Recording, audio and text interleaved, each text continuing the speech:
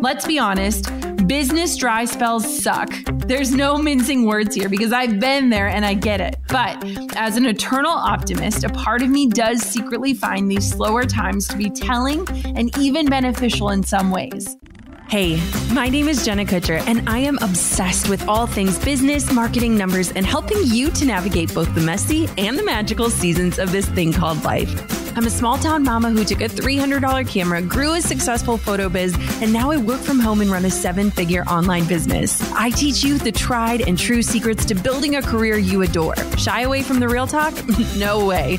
Money, hardship, growth, loss, and marketing are all topics we discuss here. Think of this as your one-stop shop for happy hour with a gal pal mixed with business school. Pull up a seat, make sure you're cozy, and get ready to be challenged and encouraged while you learn. This is the Goal Digger Podcast.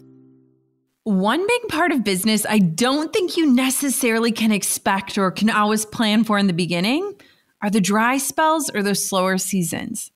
There's this natural ebb and flow to business, busy seasons followed by quiet seasons. And unless those slower times are built into your line of work, like when I was a wedding photographer in the Midwest and could only work about 6 months out of the year, there's just no way of knowing when or why or how long your sales might be down for.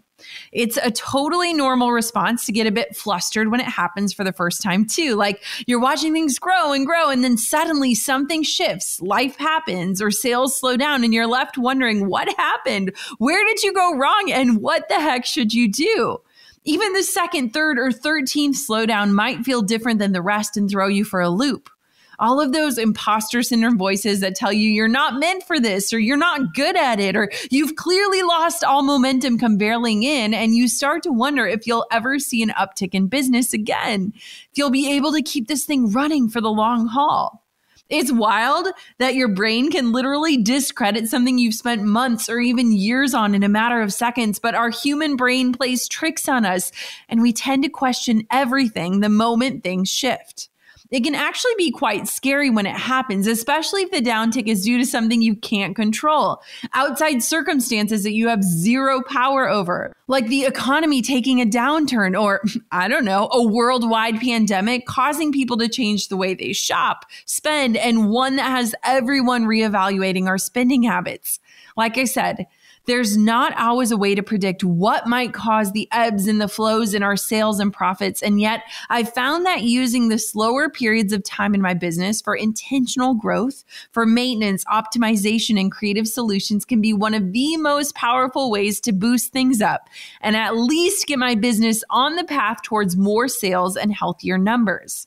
But before we get into a few ways to evaluate and glow up your numbers when things slow down unexpectedly, first, I just want you to know that downturns in business are totally and completely normal. They can be scary, absolutely, and they can take you by surprise, especially when you're not seasoned or when you're just starting out. But every single business out there goes through drier seasons of sales, even the giants like Google and Amazon. And to me, it's what you choose to actively do in those seasons that determines how you get out of them. If you focus on using the slowdown as this time for improvements, for optimization, and for adjusting what may not be working, you will only set yourself up for better when things pick back up again. And I promise you, things will pick back up again. So let's dive on in and cover what it is that you should be doing during the slowdown so that you're ready for when things pick back up and you're back to putting the busy into business. My go-to platform for sending and signing contracts, tracking payments, and managing the paperwork side of my business is HoneyBook. Get started with this seamless project management system right now. Start your HoneyBook free trial, plus get 50% off your annual subscription at jennakutcher.com/honeybook. Start and grow your email list in 2021 with Flowdesk. Start a free 30-day trial, no credit card necessary, plus lock in at 50% off your monthly subscription when you fall in love at jennakutcher.com/Flowdesk. That's jennakutcher.com/FLODESK. When I was a wedding photographer, I actually loved the ebb and flow of my calendar year. I reserved 6 months out of the year for heavy shooting and editing, and then the other 6 months were all about systems, structures, and updates to make sure that when the busyness hit again, I was ready to hit the ground running in a way that supported my much bigger goals. I welcomed those slow seasons after all the craziness because it helped for me to ensure that my business foundation was strong and was built to last. It was also in those slow seasons that I birthed things like this podcast and my online courses and all the affiliate marketing that I do. So I have to remind myself sometimes that just in life and the clothes that your mom wore 20 years ago, everything in business is cyclical. When things are really amazing, there might be something that will take it down a notch. And that isn't me being a Debbie Downer. That's me giving you permission to not always be striving for more and be disappointed when things take a quick left. When things shift a bit and your business feels like it's on this path towards shambles, there are ways to take control and focus on improving, tweaking, and pivoting so that you can get back on track. Which, by the way, you will, because you are strong and you're capable and you're beautiful and your butt looks nice and you're talented. Am I right? So it's going to take a little grit. It's going to take some planning, maybe a few late nights, and heck, lots of creativity. But I believe that our slower periods of business are what show us most clearly what we need to be doing, where we need to shift, pivot, or evolve. And they reveal where we need to be showing up best to reach the most people, make the biggest impact, and ultimately regain control of our sales. So I have 4 methods for you to keep in your back pocket today and to use whenever you experience slow seasons of business so that you can work towards boosting those sales and getting back in the game. And know that if you're walking through one of these seasons right now, I see you and I acknowledge the difficulty of even making some of the simplest decisions. It all feels really hard and heavy and pivotal during those times. And I hope, if nothing else, these 4 methods give you a little more confidence and serve as a reminder that you are still in control. What you do does matter. And there's always something you can do to keep moving forward, even if it's just tiny little steps each day. Forward is forward. So let's get into it. Number 1, first things first, if you're in a slower season of business, take that time to update your portfolio so that it is your latest and your greatest work, and it's truly reflective on where you're at in business. When things are slow, a lot of time we keep ourselves busy while doing things that aren't really moving the needle. We try to implement all of these crazy strategies when in reality, we could spend a day or two really fine-tuning some of the more neglected pieces of our business. I know updating your portfolio might not seem like the most imperative action to take, and you're busy convincing yourself you just did it a few months ago when in reality it was probably like 2 years ago, but it's likely time for an update and a refresh. It's easy to convince yourself that only your social media matters, or that's where people look for your current happenings. And it's a common lie that we tell ourselves that updating our portfolio or our home on the web definitely won't feel like something that's going to directly affect your sales.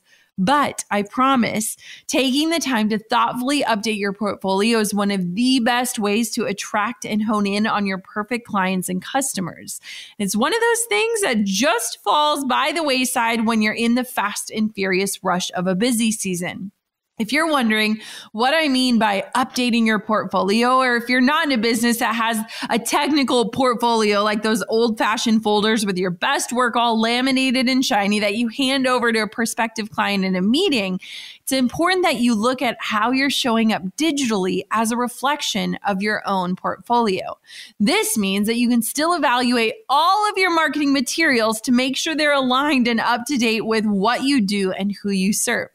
For example, does your website match how pretty and thoughtful your Instagram feed is? So often I'll meet entrepreneurs and I'll ask them for their websites, to which they usually respond with things like, oh, just go to my Instagram. That's where I share my best work. Or make sure you go to my site on your computer. The mobile version is a mess. Can you relate? A lot of times we share our work on social media and posts that live and die within 24 hours if we're lucky, but very rarely do we spend time updating our website. So take some time to add to your site with your latest work, projects, freebies, and photos. You want your website to be just as pretty or even prettier than social media because that's where people will actually land to book or buy from you. And it should be a place that you're proud for people to end up on.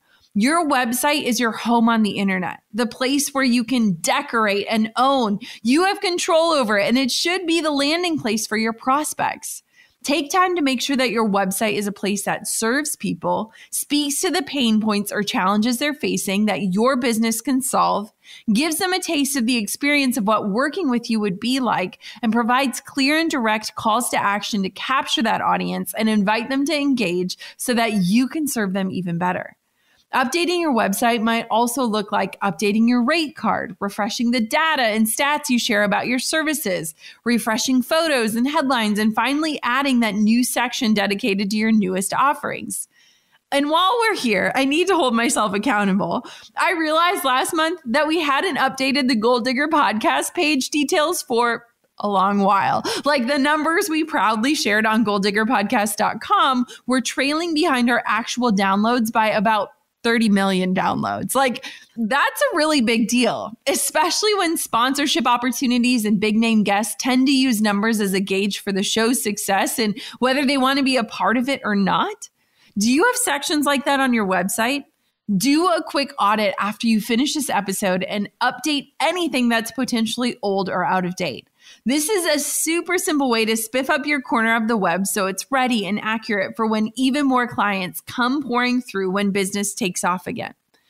You know, I'm a longtime fan of that whole done is better than perfect philosophy, but when business is slow and you have the spare minutes to review what you've previously created just to get it done and crossed off your list during a crazy busy season, go back and comb through your work, double check things to see if you can improve or finalize anything that was simply just getting the job done but could be better optimized. I promise you, if you spend even just one day updating your photos and your copy and making sure you're showing your best projects, products, and work focused on enhancing that experience for your dream clients, you'll position yourself in a way that will help you grow. Also, while we're here, now is a really good time to ensure that you have a solid way on your website to capture someone's email address to keep the conversation going off of social media and your website. Don't just assume that people are going to bookmark your page to come back to.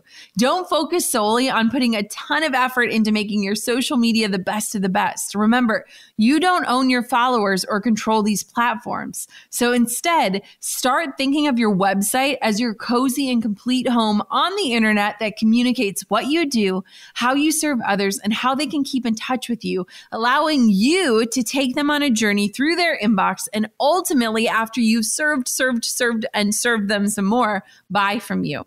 A slower season is the ideal time to start that email list you've been putting off, or if you've already got your list going, to update your welcome emailer sequence and pop back into the inboxes of your subscribers. Email list building is my gluten-free bread with extra butter, so I have dozens of resources for starting, growing, and serving your list. They're all in one place for you at jkemaillist.com.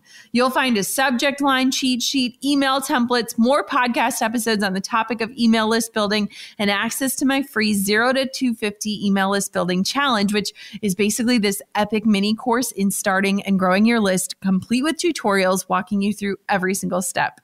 Again, you can head to jkemaillist.com for all of these resources and more. Number 2, next I want for you to really take this time to dig into your data and your numbers. I love numbers like a lot. Perhaps it's because so much of entrepreneurship is surprisingly rooted in emotions. Like there's no employee handbook. You're your own HR, your manager, you're the sales department. It's riddled with things that you have to feel in order to figure out. Obsessions and distractions that drive you off course and whys deeper than the ocean. But for me, 2 + 2, it's the same answer every time. And they say the numbers don't lie. So when it seems like everything else is deceiving you, you go where you can touch something solid and dependable. Now, I know not everyone is a data lover, but I'd invite you to get really curious about what is and isn't working in your business from the numbers standpoint. A lot of times when we dig into the numbers, we find out that 1 to 2 things move the needle forward the most, and yet we try to make it our job to master and do 100 new things without understanding where our efforts result in true results. Whenever I dig into numbers, I generally have a revelation that we don't need to do more. We simply need to optimize and strategize what's already working, which is like a big fresh gulp of air in the form of relief. Look at what has caused spikes in your email list or dips in your website views. See if there's specific content topics that consistently outperform others. Look at where most people are ending up on your website form. You might think it's from Instagram when in reality it's Pinterest driving most of your traffic. These are powerful stories brought to us through numbers to help us understand what is actually moving the needle for us so that you can double down on those efforts that have worked really well in the past and ease up on the things that just aren't landing. If you're thinking to yourself, oh gosh, she's about to call me out because I don't have numbers to dig into. I'm not creating content. What the heck do I do? First things first, don't be hard on yourself here. And instead, look at this slower period as the opportunity you've needed to put content into place that will help for you to attract new clients in the future. Even if you're not writing in-depth blogs or releasing 60-minute podcast episodes, you've likely created content in some form that will give you some insight or information into what your audience, your potential clients enjoy. Scroll back through your most recent Instagram posts and pick out the top 3 posts with the most likes, comments, saves, and other engagement. If you have a creator or business account, you can tap insights for an even more in-depth view. And if not, just pull the numbers and use them to guide your creation process.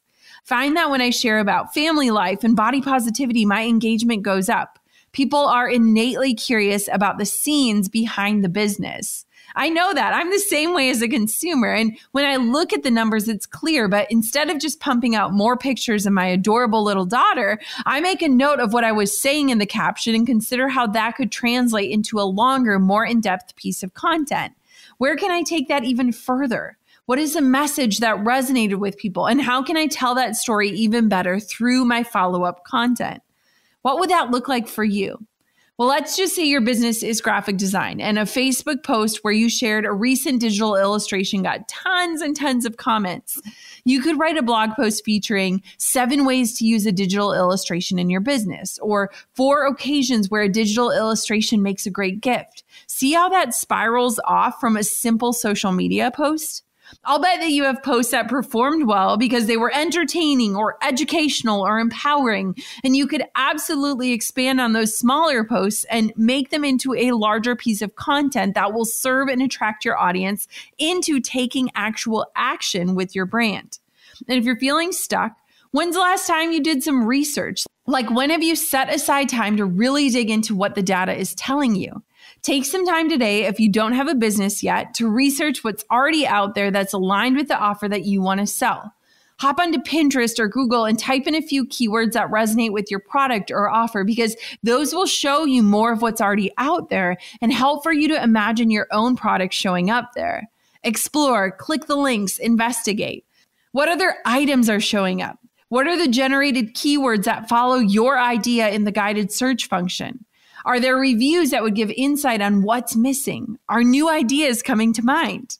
If you have an established business, let's pretend you're going to go on Shark Tank, because honestly, this is one of my favorite things to pretend. Do you confidently know your numbers?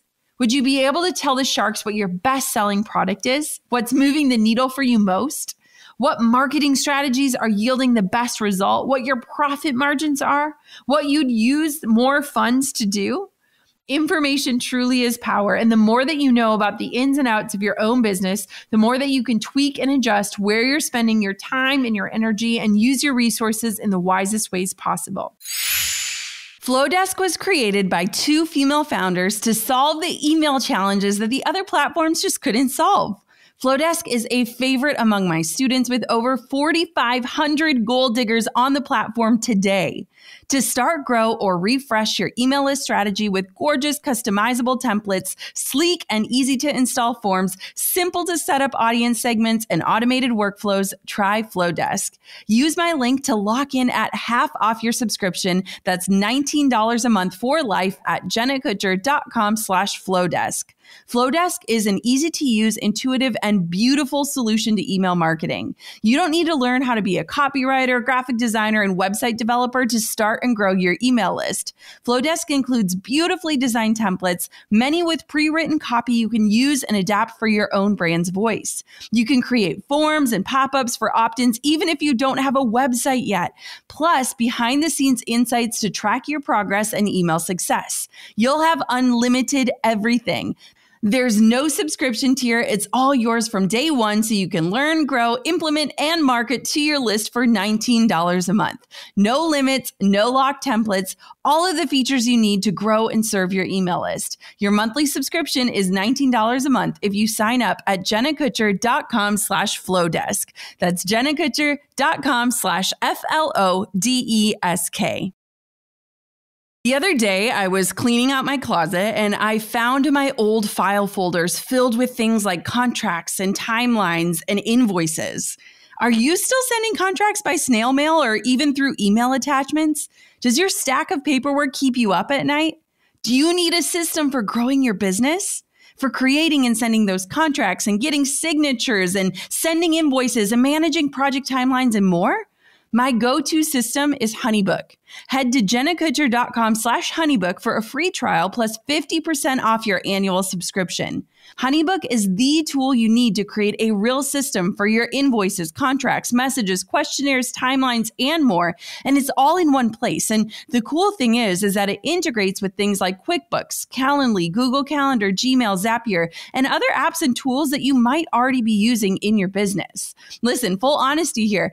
I had all of those stacks of papers and file folders for years. They were scattered all over the place. And I was just kind of saying a prayer that I didn't forget a fine detail. But now I have end-to-end project tracking and all of that important paperwork in one place. Head to jennakutcher.com/honeybook for a free trial plus 50% off your annual subscription when you sign up. The third method I have for you when sales are slow is to find a way to create scarcity and hit the trenches. Have you ever heard of the scarcity principle? An article from Investopedia defines it like this. The scarcity principle is an economic theory in which a limited supply of a good, coupled with a high demand for that good, results in a mismatch between the desired supply and the demand equilibrium. It goes on to say that marketers commonly use the principle to create scarcity around a product or a good, making it exclusive in order to generate a demand for it. So, how does this economic principle translate to you? When things are slow, scarcity can create the buzz you need to make people take action and to increase your bottom line. The problem is that a lot of times we put offers out into the world and we don't set a timeline or a deadline or any sort of limit around the offer.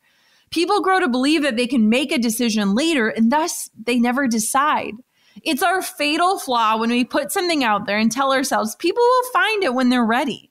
One of the greatest gifts you can give someone is a timeline to make a decision. Regardless of what they decide, intentionally choosing versus having time make the decision for you is an accomplishment for a consumer.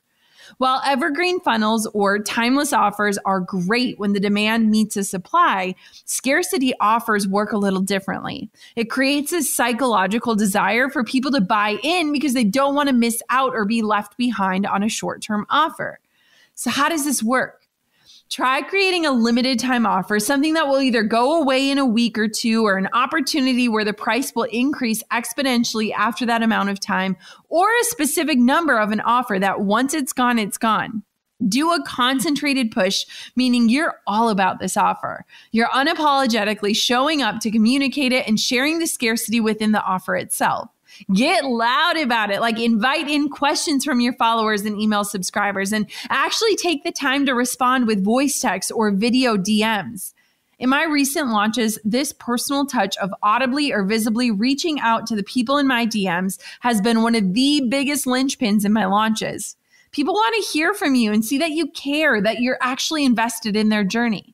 Be willing to put yourself out there and get in the trenches like you might have in the early days. Share your offer and the value of it and promote yourself.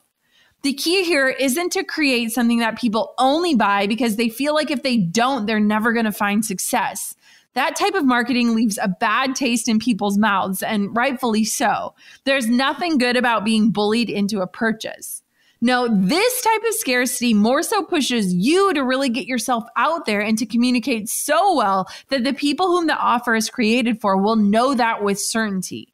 In creating this deadline for decision making, you're equally inviting in those to say, hey, it's not the right time or fit or offer or price point, just as you're inviting those ready to take the next step with you. So many times our marketing is the bare minimum or it's on autopilot, and we trick ourselves into thinking that people already know our offer exists, that they'll buy it or take advantage of it when or if they're ready. But people sometimes need a reason to make a decision, and a scarcity offer creates that sort of urgency. No decision is made in a vacuum, and people want to feel cared for and thought about. So help people to either say yes or no. Be willing to get out there and have more one-on-one interactions and invite those in to collect feedback, insight, and to help qualify clients. Number 4, and finally, when sales are slower, work on enhancing the client experience. Whenever things are going south, I always challenge people to look at every single touch point you have with a prospect. Like from the moment someone hears your name and says, oh, I've never heard of that, to the second they click purchase, it's important to think about all the steps someone would have to take in that process and optimize and simplify that entire thing for them. Literally begin there. Start with what I like to call the mom test. And I love this because moms or motherly figures in your life are always honest, and they'll tell you what you need to know in a way that builds up your confidence without ruining it. And a lot of times when we create for our peer group unknowingly instead of creating for our dream clients. And so when you ask someone outside of your world to help you, their insight is going to help you understand the mind of your consumers. So essentially, I want for you to ask your mom or someone you trust to go to your website, to click through the pages as though they're interested as a client or a customer. And you want them to go all the way through the process to book you or to buy a specific product from you. Watch along as they navigate and click where they think they should. Count how many clicks it takes or where they might take a wrong turn. Do not say anything. Do not direct as they're navigating your site. Just silently watch them take action and take note on how many clicks or pages it takes for them to find where they hit purchase. The goal of this is to see how clear it is for someone else to figure out how to work with you or how to buy from you. You ultimately want to eliminate any unnecessary clicks where you could confuse or lose someone, and you want to make sure it's super easy and straightforward for them to follow through quickly and easily to become a client, and removing any and all obstacles or assumptions along the way. Investigate every touch point that you have with a client, how you can make their experience better or more special, from email communications and invoicing to shipping notifications and refund policies. If you're a service-based business, could you record a video for each new client who inquires, telling them about you, your experience, and what working with you would be like in the context of their specific request or need? For product-based businesses, could you show different uses for your product or help people understand which product would be the right fit for their needs or how they can incorporate it into their life even easier? And for my fellow digital entrepreneurs, could you help connect people to your offer in an easier way and help them qualify themselves with confidence and less clicks? We're often so close to and familiar with our own offers that to us, it just seems so common sense, easy to navigate and find solutions. Having some outside perspective will help you tighten up your communications, ease your line to purchase, and make the entire client experience more thoughtful and simplified, which makes all the difference in the world for someone who's on the fence for buying your product or service. All right, that is a lot of ifs, maybes, and ideas. So let's put some action items into a list for you as you start thinking about how to leverage the time you have in a slow season and turn it into future opportunities. First, review the many different visuals of your business, your portfolio, website, graphics, one-sheets, freebies, media kits, emails, and so on, and choose to update one or components of one each day. Next, dig into whatever numbers you have and reflect on what resonated with your audience. Make a list of 4 to 5 pieces of content you can create that builds off of what already did well for your business in the past. Then, have some fun with a new offer or an existing offer that you could release for a limited amount of time. Choose a release date, set a timeline, and test out a mini launch format that not only gives you earning potential in a slow season, it'll be a learning experience to see how your audience responds. Finally, audit the client experience from how you show up in their email inboxes down to the steps they need to actually take to click buy now on your incredible offers. Let's be honest, business dry spells suck. There's no mincing words here because I've been there and I get it. But as an eternal optimist, a part of me does secretly find these slower times to be telling and even beneficial in some ways. They allow us to dig into the nitty-gritty and create new processes and strategies that are tighter and even more aligned with our goals and our purpose. While they might tempt you to freeze or go into desperation mode, resist that temptation and hang on to the truth that what you do matters. How you show up matters. And the small actions and forward steps that you take today can impact you and your business for years to come. So just keep moving, just keep refining, and you're sure to hit your stride again so soon. I truly, truly believe that. Until next time, goal diggers, keep on digging your biggest goals. And thank you so much for tuning in to another episode of the Goal Digger Podcast. I'm over here giving you a virtual high five because you just finished another episode of the Goal Digger Podcast. Did that go by way too fast for anyone else? If you want more, head over to goaldiggerpodcast.com for show notes and all the discount codes from today's sponsors. And if you're looking for a new crew of movers and shakers like you to bounce ideas and ask questions, be sure to join my exclusive community for goal diggers on Facebook. The link's waiting for you at goaldiggerpodcast.com.